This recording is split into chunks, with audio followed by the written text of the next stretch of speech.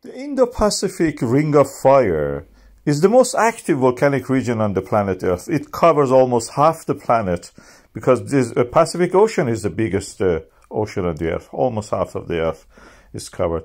Bezymianny is one of those volcanoes in the northwest side of it, in the Russian Kamchatka Peninsula.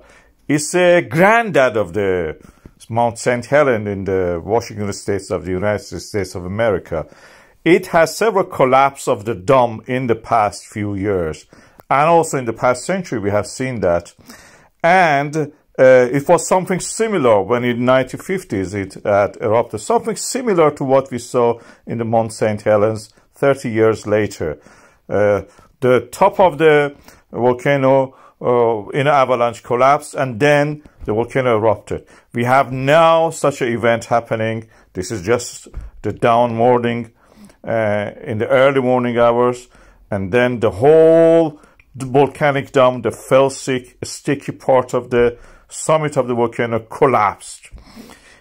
And it fell down. You can see in these images, it's practically all the dome collapsed down. We expected this happen next month. It happened early.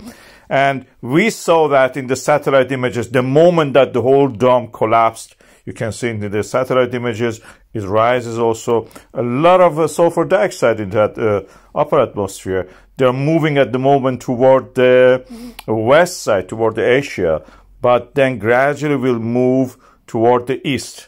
Directions in the Pacific Ocean are like that. So it moves toward Alaska over the weekend. And that area is very interesting. Several volcanoes in that area.